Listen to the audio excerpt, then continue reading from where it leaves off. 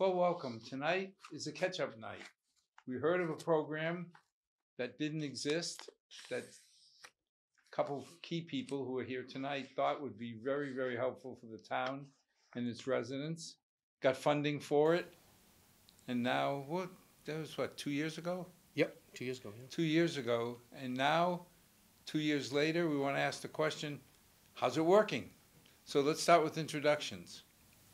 I'm Amy Leone with Community Impact and the Family Services Unit in Chris's Corner. Robbie Tusino, Chief of Police of Milford.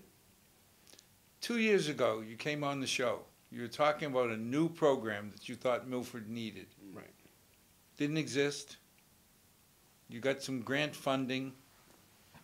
Okay, 2 years later, what's going on? So, when we started this, Amy and I had worked together, obviously, before we decided to take this on. And what precipitated this vision, if you will, was taking it to basically came from the streets of Worcester. I work as a paramedic there, and it was all about and is all about the follow-up care for people who struggle with other, whether it be, cancer, emphysema, whatever it is, right? And that's the only way you can attack a disease process. Well, addiction, dependency is a disease. Mm-hmm. And what we used to say to each other, Amy and I, is we have to get off this merry-go-round. And it's one of my favorite sayings because that's where we were. We were on a merry-go-round with trying to help the people who struggle with this disease. So we came up with the concept of the Family Services Unit. And the Family Services Unit really is not only outreach, okay, but when somebody has a bad day, a bad week, and their disease is taking control for that time period, well, now the police and the clinicians can spearhead that, address it, give them the follow-up that they need, like you would treat any disease process, and prevent the crisis. It's no different than, I liken it to being on the ambulance and showing up at somebody's house and they're having a cardiac event. And they say to me, I said, do you have high cholesterol, high blood pressure? They're like, well, not really. And I say, well, what does not really mean? Well, when I take my medicine, I feel okay. Okay. So what happened? Well, my prescriptions ran out about a month and a half ago. So you haven't taken your blood pressure medicine in almost 2 months? Yeah. Well, maybe 3 months. I'm like, okay. So this is the same thing, right? This is the same thing. So the success that we've had with this over the past 2 years after filing for the grant, putting this team together, getting the right person, because, I will concede to the fact that not every police officer, not every clinician, Right, 100%. is right for this position. Okay. We have a great team. We have an amazing team. So this team for the last 2 years has been out on the road, hand in hand, follow-ups, housing placement, addressing everything from homelessness to mental health crisis to sometimes domestic violence. Family support. Family support, getting people services they need.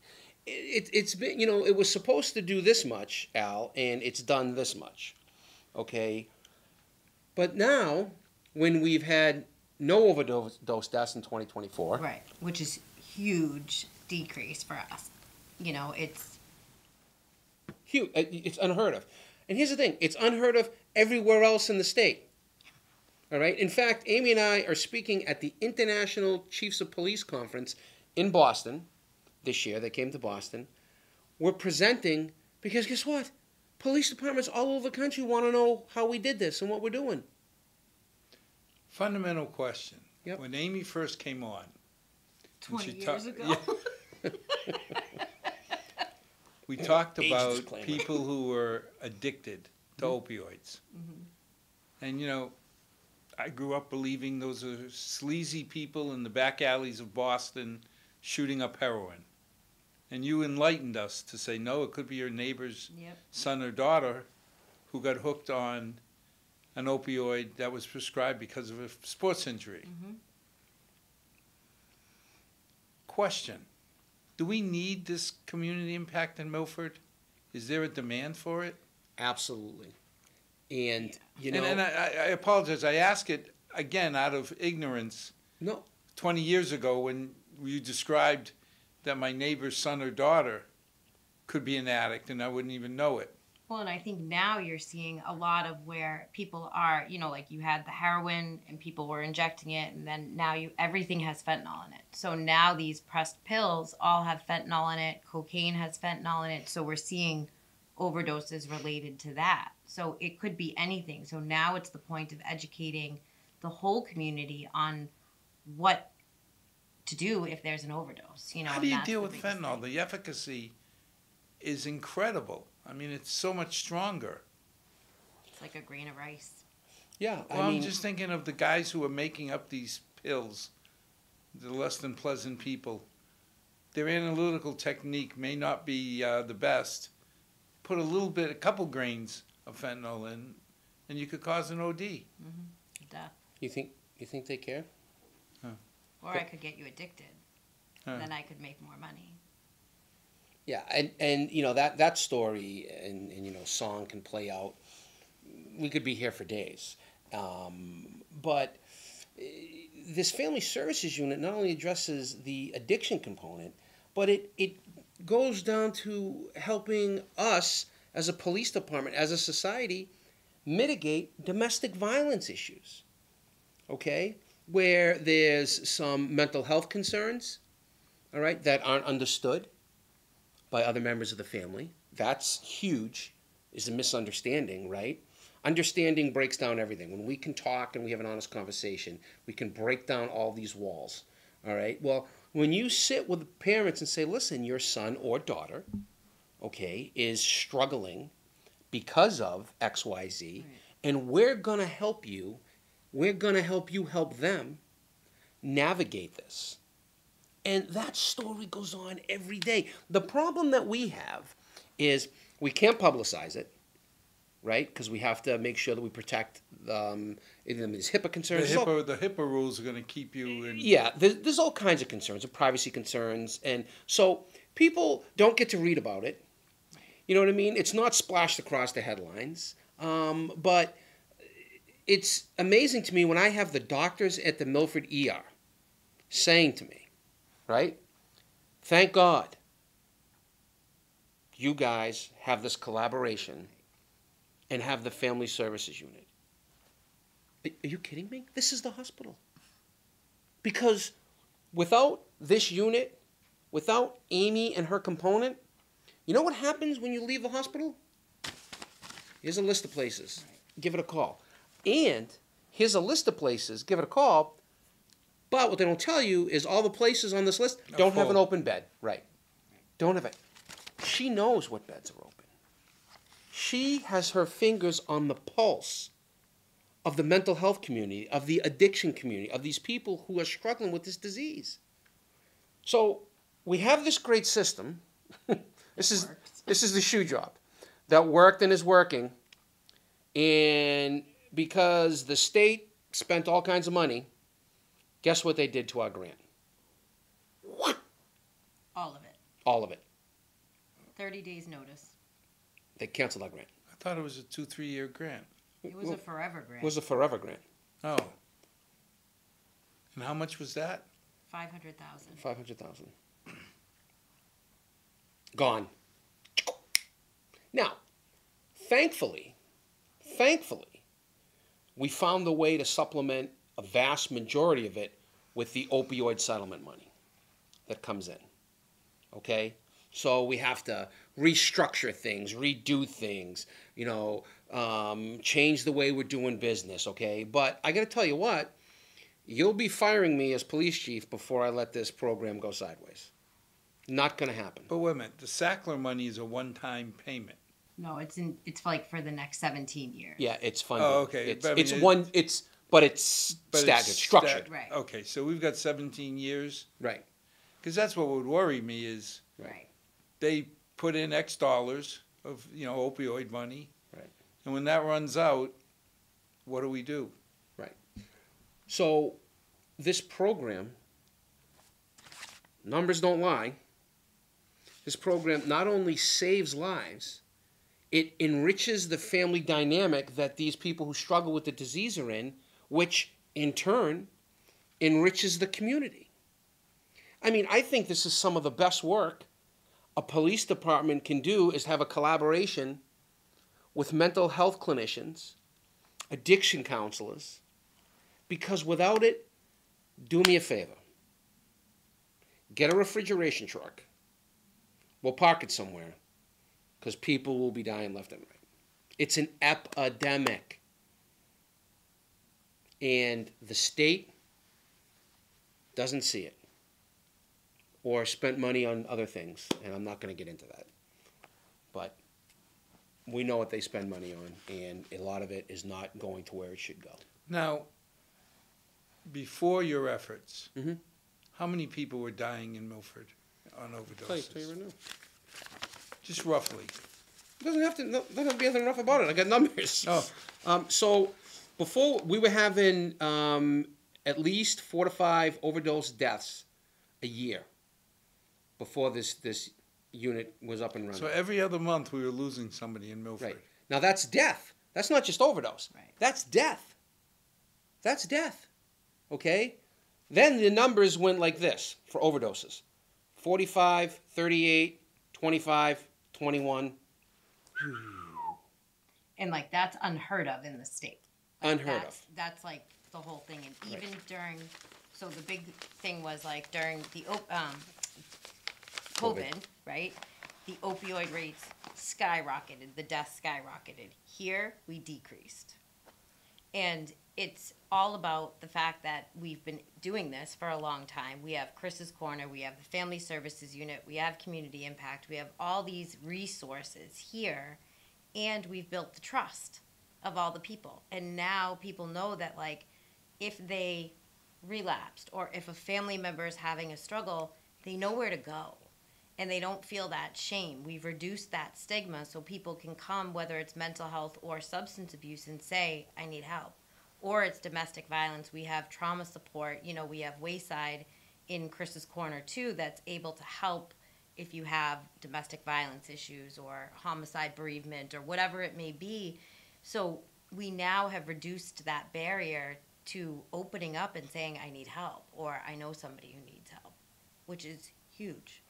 Well, Chief, when you came on the program years ago, I asked you, why is Milford Police Department so different? Because all you read about in the paper is protests to cut funding, protests against police procedures.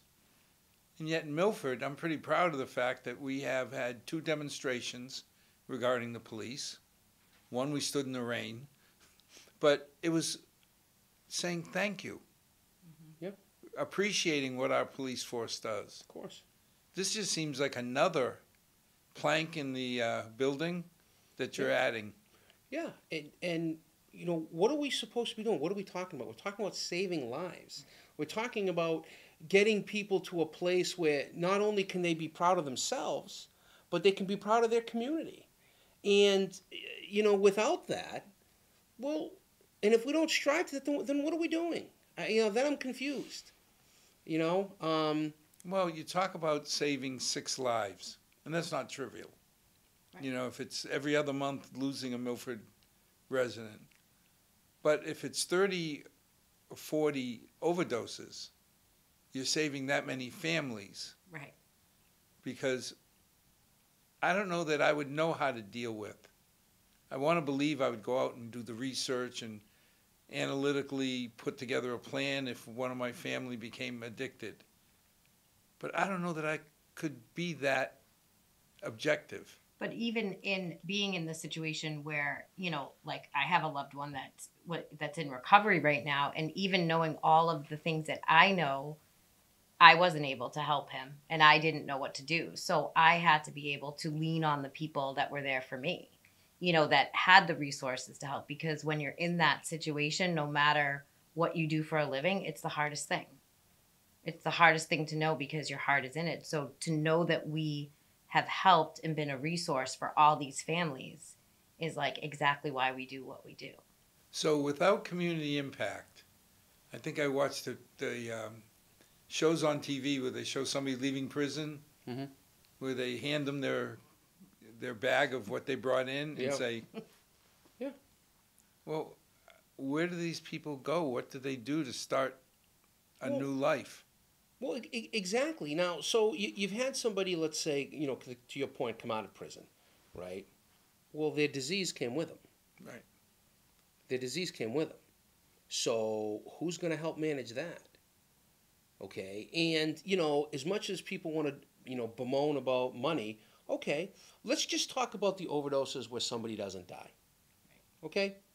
Let's talk about the ones that somebody doesn't die. Do you know what it costs when you overdose? We have to take you to the hospital. All the resources at the ER. If you end up in the ICU, okay, you're talking easy, north of $50,000. Well, that goes on when we don't have this when we didn't have this program. That went on 2 or 3 times a week, like it was like delivering the mail. You could count on it. Right. It was constant. It was constant. You could count on it. Is it the way our police officers handle these incidents that keeps them calm and we never hear about them? Yes. Because if somebody was to ask me, is Milford safe? Yes. Yeah. Does Milford have gangs? Not that I know of. Yeah. Does Milford present an optimum environment to raise your family? Yes. And then you hear about all this stuff that goes on. Mm-hmm. So the only common factor in that has got to be the way the police officers and associates handle it. The difference, between somebody fighting with the police, because we all know what happens there, okay, is we have a lot of people that we show up and they will say, nope, get a hold of Amy. Get a hold of somebody from Chris's Corner. You know what, guys, I don't want to talk to you. I don't want to, okay. All right. Is anybody from the family services working right now? All the time. That's like... So these people know. 100%. Yes. Because they've built relationships. And you asked what's the difference with the Milford Police Department. It's that, and Robbie and I have said this the whole time, is that, like for many years, is that it's like a family.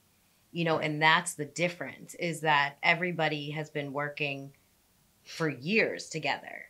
Like the chief is the chief now, but when we started, he was patrol. Yeah. So it's like he started all the way up and we kind of saw this whole thing grow and knew exactly what needed to happen. And it sets apart from other departments because it is a family. Has the way Milford Police recruited helped? Because I remember you were deputy back when you came out and said, we're trying to recruit people who speak Portuguese, Yep. who speak Spanish, Mm-hmm. who come from the Milford area. Yep. I mean, these people have a vested interest. If you're a Milford person, you Yep. care. I mean, I don't want to say people who don't come from Milford care less, but it just feels like you're going to care more when... Well, it's a sense of belonging, right? It's a sense of belonging. In the family services unit, you have, Sergeant Pinto, who speaks Portuguese and Spanish. Paul was actually born in Portugal, and then you have Amanda Rizzoli, same thing, speaks Portuguese and Spanish. They both speak it fluently. We've hired a couple officers that, again, Portuguese, Spanish. And, I hope to bring another, 1 or 2 on in the very near future, Portuguese and Spanish. We have a good complement, but it's important to have them in the family services unit because they do a lot of, I want to say, warm handoff from the school resource officers.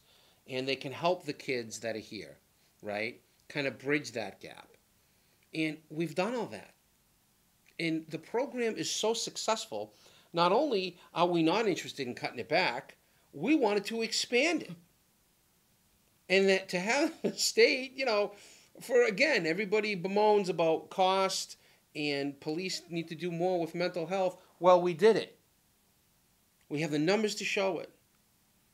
We have the whole community, that full circle family to show it. And the Was state there any said, logic? well, they can't give us what they don't have. Or was that it's just Yeah. pure budget? Yeah, Budget. pure budget. Can't give us what they don't have. Now, me, because I like a good argument, well, why don't you have it? And isn't it important that we have it for this? Nobody at the Milford Police Department is, having steak dinners at work and there was flipping the dime, I mean, every dime goes into outreach, making sure people have what they need. I mean, if I had a nickel for every time I've gone into my own pocket to get somebody a hotel room, that way they could take a shower, get them off the street. I mean, what's going on here? And for the state to, we just don't have the funding. And I believe they don't have the funding. But why don't you have the funding? I mean, that's a conversation for another day. Well, that's always the issue, is what you're spending it on. Is that Right. realistically the top priority? Right. Right. Yeah. And I mean, when you think about it, I believe the town has been very supportive of our cops and their efforts. Absolutely. Of course. I mean, I still remember, it was about the police, that town meeting. I've never seen town meeting go crickets. Right. Yeah, definitely not a town meeting. No. You got 200 some people Yeah. who are charged, Yeah, dedicated. yeah. So there's always a level of conversation. And when we went through the budget and somebody brought up the idea of defunding the police, Yeah. it was like somebody turned the lights off. Yeah. Even Mike Nofree, who under the town meeting rules automatically seconds Yeah. all the said, "Is there a second out there?" Yeah. And it was kind of a rhetorical question, like, defund our police? Yeah.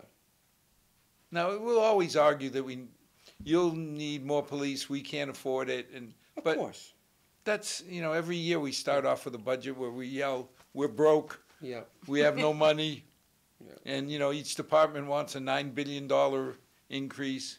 And then once we get through the graphics and the shenanigans, we say, okay, now, Chief, what can we really Right. get through with? Right. Yeah. Yeah, no, I couldn't agree with you more. I mean, on the other side of the coin, as much as I think the town is lucky to have the police department it has, the police department is also lucky that we have the citizenry we have.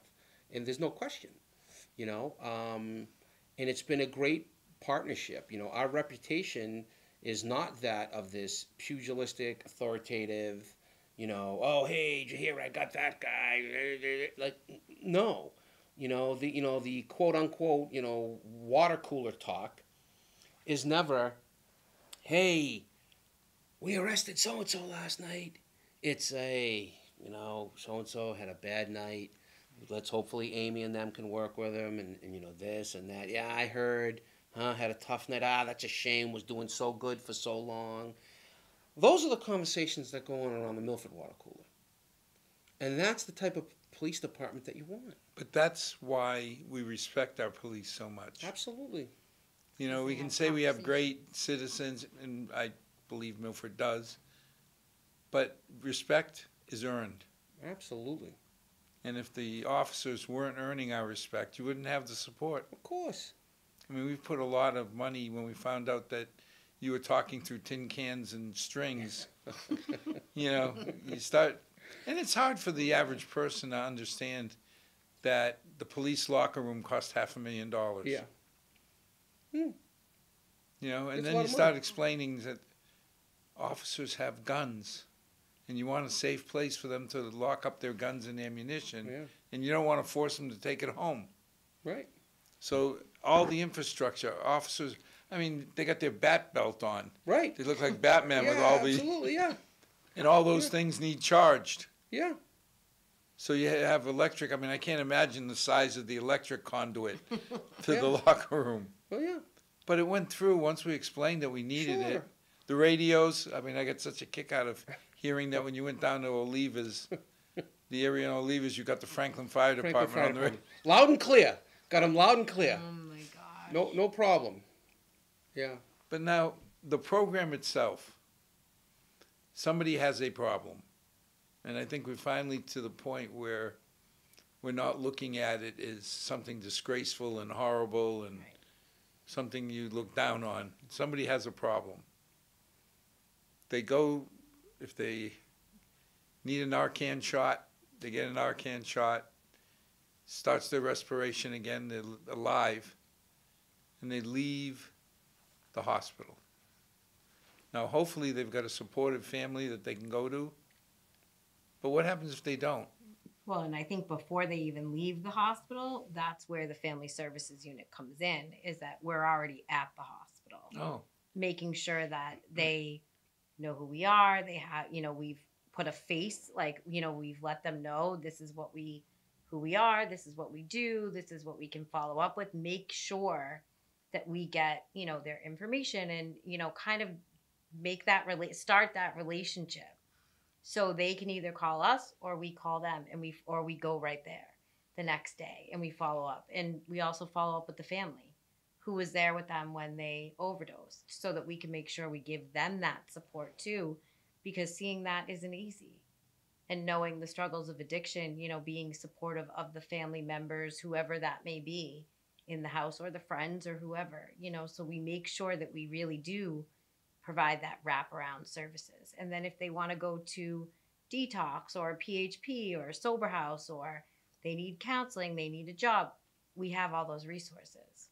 Milford has so many resources here that we can, that we've put in place over the years. So, if it's, Chris's Corner, you need case management, help with a resume, groups, AA meetings, trauma support, recovery coaching, therapy, it's all there. Do you need more intense therapy? We have that in Milford. Do you need sober houses? We have that in Milford. So we have a lot of things that we can help that person who just overdosed. how many people do you serve a year? It's over almost 3,000. And that's individuals. That's not including all of the families that come along with that. 3,000 people take advantage of this program. Al, and I'm going to tell you, her numbers are way low. Because we don't even track, you don't think of it. But you have somebody who lives on the other side of town and needs a ride to CVS to pick up their meds. Okay? These are things we don't even track. Right. That the group from the family service unit, because they're unmarked police cars, okay? They're police officers that dress in plain clothes, clinicians in plain clothes. It looks like a bunch of people pulling into CVS for a Gatorade, right? So they're not embarrassed. But what do? They give them a ride, get them home. How about some food? Give you a ride to pick up some food, pick up some diapers. That stuff goes on all the time and is not even tracked and recorded. So our police officers are shuttling people around to help When they them. need it, absolutely. Take them to the food pantry, because if you have a family of 5, you can't carry all that food that they give you at the food pantry. I mean, it's wonderful, but we'll be able to drive you back to your house, so that you can get the food to feed your family. I mean, today is a perfect example. We have somebody that he's homeless, got his check cashed, and thank God we got him into a shelter, but now it's the matter of getting the check cashed, getting him to the shelter, arranging the taxi, medication appointments, all these things that come with helping an individual that, the chief is right. We don't track those things because they're just helping that individual. But there's so many aspects of the things But that we stuff do. like that, okay, Robbie, you give me a check. I go home, I take my stamp, I stamp it, I put it in an envelope, send it to Milford Fed. It just happens. I don't think that happens for everybody. No. Well, not even close. No, not even close. I mean, a lot of times, we ran into this before we got the family services unit started up and running. We'd have somebody that needed to get to a shelter or needed to get to a clinic, to a rehab, to a sober house. We do all this running around. We do this, we do that. We spend hours running around. Then we'd be like, how are we getting them there? Right. Oh, I'd have to call the chief and be like, hey, chief, listen, so I'm going to give you the bullet points. So-and-so overdosed today. Yeah, I heard. Okay, blah, blah, blah, blah, blah, blah, blah. Can I drive them out to wherever? Can somebody drive them out to here? Can we get an unmarked cruiser that somebody's not using to drive them somewhere? Or Amy's going to drive them, but she can't be going by herself. Well, that stuff happens on the reg. Right. And it's this family services unit, her team, these officers, that make sure people have placement, get to where they're going. I mean, I tell the story all the time about me going to get my allergy medicine at CVS, and an individual comes walking out all upset that I have a history with. She knows who this individual is, and we're not going to say any names. He comes out and is all upset, and I'm like, whoa, what's going on? I was off duty. I'm like, what's going on? They won't give me my medicine. I'm like, all right, relax, calm down. Stay here. Okay, Tusino, stay here. I go in, I talk to the people behind the counter. I'm like, what's going on with so-and-so? Well, who are you? I said, well, I'm the police. I said, I'm here trying to help. What's going on? Well, it's a different insurance carrier with the state, and something changed or whatever. I go, okay, but do you have his medicine here? Yeah. Okay, can you just pay for it? It's his medicine, right? Right. How much is it? XYZ. Okay, here's the money. And I took it out and said, here you go, here's your medicine. All right? But the point is, if you can't do that, that person's going to spiral out of control. This person is not an addict. This person is not sleazy. This person is a longtime Milfordian. And they suffer from mental illness. But without their medicine, this person spirals, will start drinking, and then the fight is on. Literally, the fight is on. So now, out of the 3,000, this is a horrible question, but I got to ask it. How many are Milfordians? Probably about 95% of them. Okay. Yeah. Because that's always the question, Yeah. Sure. that we face when we put programs in that we draw from other towns, and the Milford taxpayer ends up helping. And we had this argument about special needs kids. And I remember saying, if on the way to helping Milford special needs kids, we help a few from towns around us, I'm okay with that. Mm-hmm. Sure. We can't put in a program that's designed for non-Milford people. That's not fair to the taxpayers. Sure. And yeah, I agree with you 100%. But, unfortunately, to sit here and say none of this goes to helping people from out of town or surrounding towns is not the truth.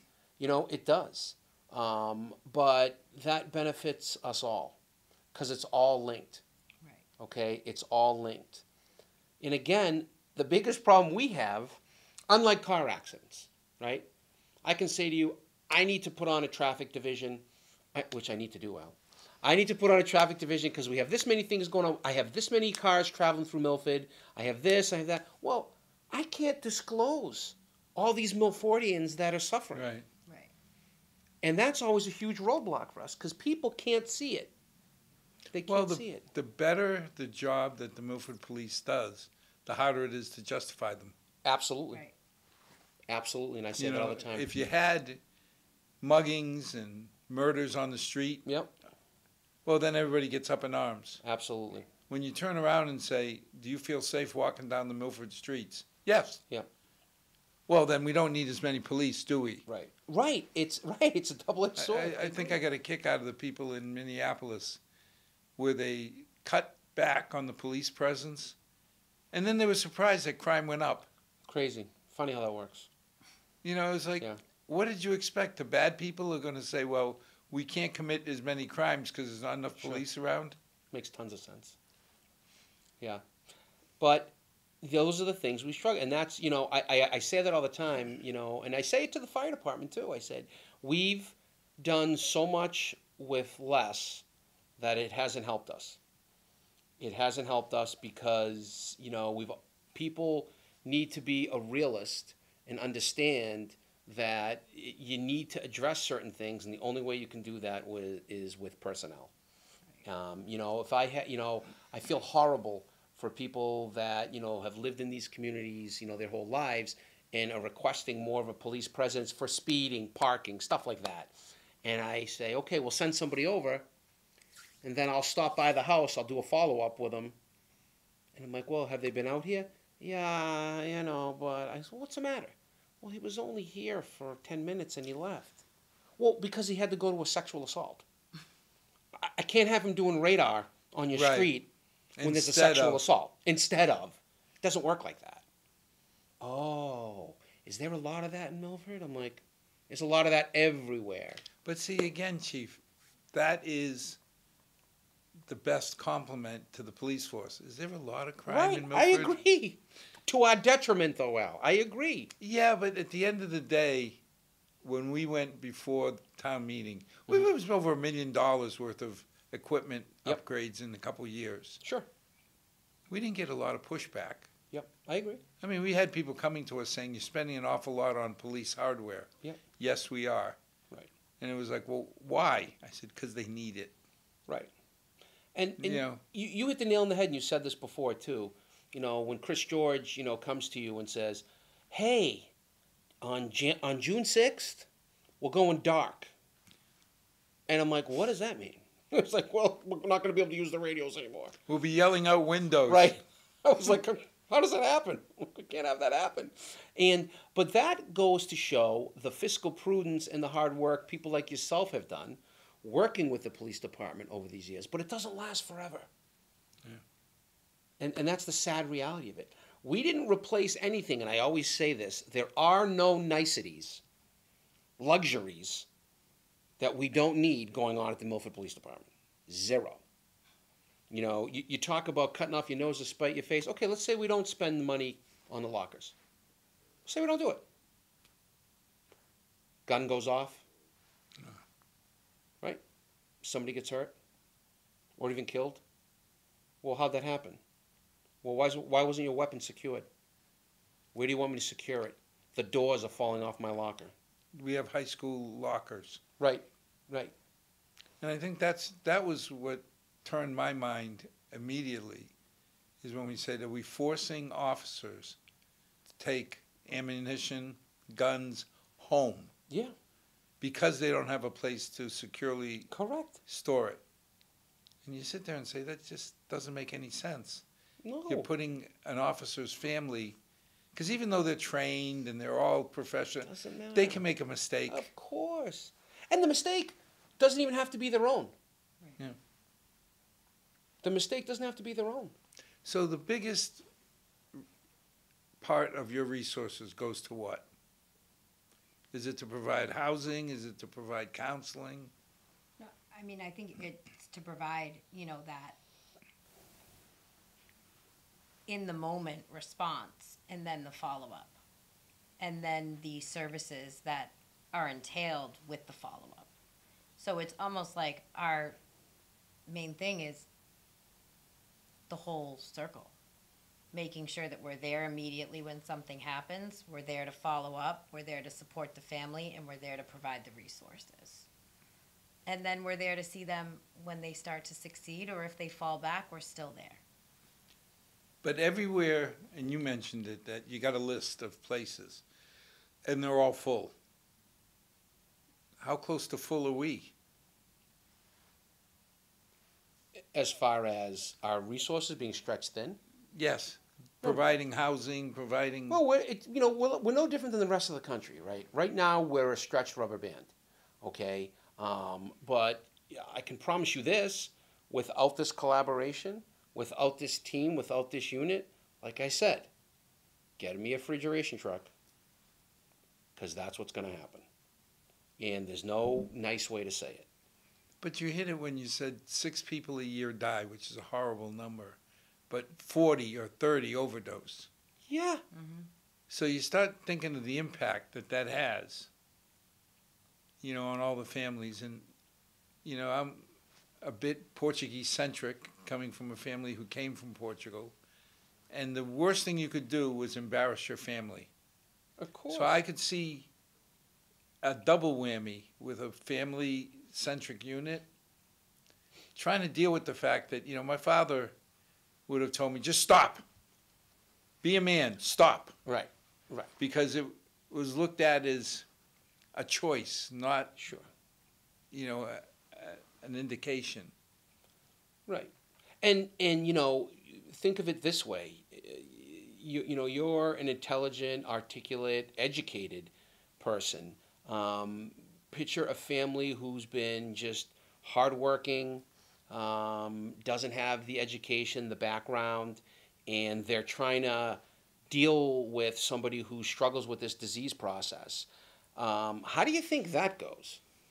I'm going to tell you right now, the outcome for everybody is bad. Not only for the person who struggles, but for the family, because there's usually an overreaction. Sure. Right? Or an underreaction. And now the whole family's... Well, I could see it because my father was as supportive as I could ever ask. But he didn't understand English originally. So when we had something at school, they would tell him that you should go to the school to support your son. He'd put on his hat, put on his coat, go down there, sit in the auditorium, and have no clue. But he knew he was supposed to be there. So I wonder if it had been something like an addiction, how would he even know what steps to take if you don't have programs like yours? Yeah.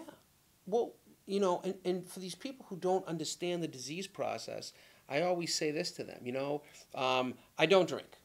That's not by virtue. It's just because I don't like drinking. It's that simple. I don't smoke, not by virtue. I don't like to smoke. It's that simple.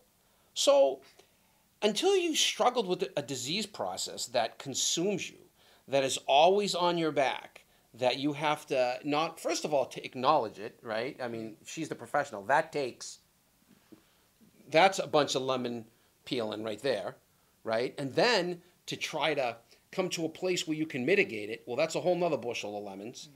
So how can anybody who doesn't struggle with these things, understand these things, know how to help their family member? You can't. Well, I would call Amy. And that, you think about, you could have somebody who their whole life has been straight and narrow. Right. And all of a sudden, they get hooked on an opioid for a knee problem. Right. You can say somebody is planned, articulate, all of that, but who knows what kind of effect. Right. Or we've known people who lost a spouse. You know, my life is my darling bride. Without her, I don't know. I'd like to believe that I could be logical and my life would fall apart. Yeah. How I would take it, I don't know. You know, you mentioned when I had my cardiac issues, they said, do you drink? Oh, no, first they said, do you smoke? And I said, yes. He said, how many packs a day? I said, no, I do a cigar about every 3-4 months. He said, well, that doesn't count. Right. Do you drink? I said, yes. Whenever I have a cigar, I have a Drambuie or a Scotch. Right. But that's not a disease. That's a choice. Right. You know, you look at people who've lost their spouse and they fall into a bottle. I can't understand what they're going through. Right. And what I count on is people like you to teach me how to be supportive. Right. And that's what they do. You know, you mentioned, you know, addiction, and we talked about the opioid settlements, and I say to everybody, why do you think there was an opioid payout in a settlement? Because what they were doing was wrong. Yeah. They were taking our best, our brightest, and our most vulnerable, and they made a choice to come out with a product that was going to keep them addicted, keep them coming back. And that's what happened. I mean, the stories of successful athletes, successful doctors. I mean, you don't think in my 30-some years as a paramedic that I've known a doctor or two that has succumbed to addiction? I have. Right. And it's amazing because when you met the Sacklers, they seemed normal. They seemed like normal business people. You had no idea the depth, the ugliness that was behind their motives. So, again, you just never know. Right. You know, what they did to families, countless families, is just undefensible. Yeah. And it's still going on, and we're living with it, because you know, now what you have is you have the hardcore criminal element that wants to piggyback on it and profit from it. You know, the thing that's always made me nuts as a police officer is arresting somebody who manufactures and deals, and they've never taken the drug in their life. Yeah, well. I'm like, wow, that's just amazing. I was like, that's great. So you don't touch your own poison. Yep. Yep. What is the biggest thing the town of Milford can do to support these efforts? Well, when we've always had a lot of support from the town, right? We're going to be going to town meeting to get an extension on, like I said, we've been able to move a bunch of stuff around to get partial funding, but we need the town to fund a portion of this moving forward. So that it doesn't disappear. So it doesn't disappear. What kind of numbers you talking about? 175,000 For a year? to get me through until July 1st. And then you build it into your budget? Is Yep. that the idea? Mm-hmm. Yep. When you think about that number is so tiny for the number of people that are going to be. No, people are going to think about $250,000 a year as a big investment because they don't understand. Well, that's why I get up at town meeting and I help people understand. You know, because 250 grand's a lot of money. It's 175 for. Right. So, but the argument to that is, lose little, lose big. Well, no, Robbie. I mean, think about it. Town meeting has never gone against the needs of our kids. Right. You know, of all the decades I've been involved in town Mhm. meeting, when it comes down to a new football field, is that a need? You can argue. Yep. A new baseball field, a new town park. Mhm. This falls above those in my mind. I would hope so. You know, because you're really saving people and families. I And would again, hope so. I know I sound cold, but it's not the 6 that died. It's the 40 times 4 members of family. It's the hundreds Of course. that get affected. And it's the thousands that we help every year,